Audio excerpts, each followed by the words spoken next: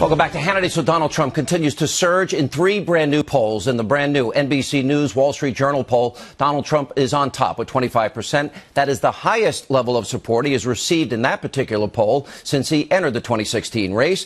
Dr. Ben Carson is second with 22%, followed by Marco Rubio, who has 13%, Ted Cruz, Jeb Bush, Carly Fiorina, all in single digits. We have a brand new CNN ORC poll. Also more good news for Donald Trump. He's in first place with 27% of the vote. Dr. Carson comes in second with 22%, followed by Jeb Bush, Marco Rubio, Mike Huckabee, and Rand Paul, all in single digits. Also, Trump has a commanding lead in a new Monmouth University poll. He's leading Dr. Carson by double digits. He has 28% in that poll. And we have a new Morning Consult poll, which had you at 1%, 51% if you look at those that look at you as their second choice. And Donald Trump, the 2016 frontrunner. What do you make of these polls? I know you talk a lot about the polls, but they have been steady, they have been consistent, and now Byron York has a piece out, and there was another piece this week that says, finally the establishment believes you can win, and Byron York outlines how the establishment prepares to go after you as not being a conservative. Are you ready to deal with that, and what will you do? Well, I am. Look, I have meetings in New Hampshire. We have thousands and thousands of people, 6,000, 7,000, 8,000 people every time. I went to Dallas. We had 20,000 in Mark Cuban's arena. It was an amazing evening. In Alabama, we had 35,000. Oklahoma, 20,000. Every place we go in Iowa, we have thousands and thousands, overflow crowds.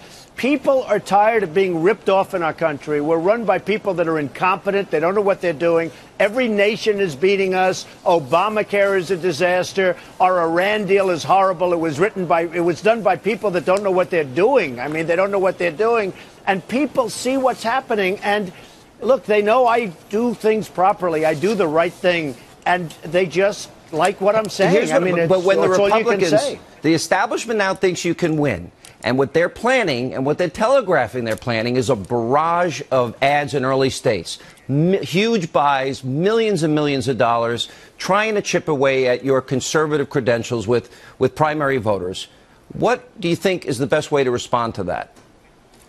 But they're not buying. The candidates aren't buying the ads. The people that are buying the ads are the special interests, the donors, the people that are lobbyists. You know, you have lobbyists. I know half the lobbyists. I used to contribute to the lobbyists. Who knows more about a lobbyist than me? I know the good ones and the bad ones. But the lobbyists are going crazy because when they come to me, say they want me to do something for all these companies, even though it's not in the best interest of the United States, I'm not going to do it. When the special interests tell me to do something that's adverse to the people of the United States, I'm not going to do it because I'm not taking their money. Will you fight back then with your own ads and your own money? Sure, I'll fight back. Sure, of course I'm going to fight. I always fight back. I have to fight back. Otherwise, I wouldn't be leading every poll. When has Donald Trump not fought back? No, but I wouldn't be leading every poll. But Sean, you have to understand, these people have hundreds of millions of dollars that they've given to these politicians, and the politicians are puppets for them. They're just puppets. No. With me, I'm going to do what's right for the country. We have $19 trillion in debt. We're going to get the debt paid. We're going to do things right. We're not going to let China rip us off anymore. It's enough already. You know that last year we had an imbalance with China of $450 billion. Who can stand that? You can't do that. And this has gone on for years and years, and nobody does anything because they have lobbyists, they have special interests, and I'm going to represent the people. We're going to make this country so great and so strong. But with that, a lot of money is going to be spent. And I just hope when people are watching this phony ads, you know, all of these phony ads that are going to be put out, that they're going to understand it's not the candidates. It's all of these special interests, Sean, that want to not have a guy like Trump because they're going to be out of business. For them, this is the art of political war for them, and I think they're serious about it because they're talking about their power going away. Of the three Democrats, it looks like Biden's getting in the race. So of the three Democrats, Biden, Hillary, Bernie Sanders, if you win the nomination, is there any one you prefer going up against? Well, I don't think Sanders is going to get there, frankly, and I don't mind going against Hillary's record. I think I'd beat her. You saw the various polls on myself against Hillary. I just beat her in Florida. A poll came out today where I beat her pretty easily in Florida. I beat her nationwide. I don't mind going against Hillary. And you know, Biden is right now, he's got his little period of time where he's popular. As soon as he gets in, he'll get beaten up very badly. He's done this 3 or 4 times. He's lost every time. So I don't mind going against him at all. I don't want to pick a favorite, to be honest. I think I might have a favorite, but if you go by Hillary's record, I should win very easily. Have you given any thought, if you win the nomination, 3 people that you would consider to be your vice president? I have given thought, but I don't want to discuss it. It's just too early. I have to get there first. I don't like talking about it. You have so many people, they don't win, they don't know how to win. I don't want to talk about anything. I do know how to win, but that's so far down the road. I will say I do respect some of the people that I'm running against, and I respect many of the people. You have many good Republicans out there that could really help and be terrific. And we're going to unify the Republican Party. We're going to unify it and make it strong, and we're going to win. We're not going to do what Romney did last time, where he should have won an election and he lost. We're going to unify the Republican Party, and we're going to win.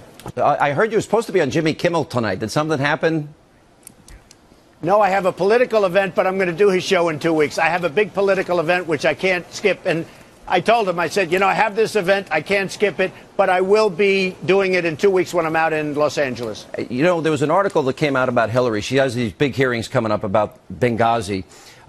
We know that Ambassador Stevens requested security before it was denied. We know that during the attack that there was a stand-down order given because I interviewed people that were there. They told me personally. And we know they made up this story about a YouTube video and a spontaneous demonstration. We learned that about her. What do you think about the hearings?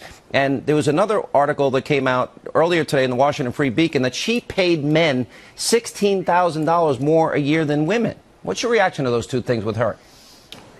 Well, I have to tell you, I was really looking forward to the hearings, but then you had a congressman, Republican, go against Trey Gowdy and all of the people, as you know, and then you had a whistleblower come out, so that hurt. That was not exactly positive.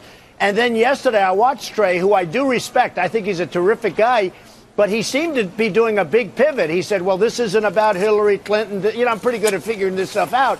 And he seemed to be doing, Sean, I'm sure you saw it, he seemed to be doing a big pivot away from Hillary Clinton. And I was trying to figure out what that was all about. So you may not be as happy as you think with these hearings. I just don't know. The hearings, I was looking forward to them. But with all that's happening, and I was surprised that he pivoted away so much from Hillary. He said, these hearings are not about her. Actually, we want to discuss other people much more so.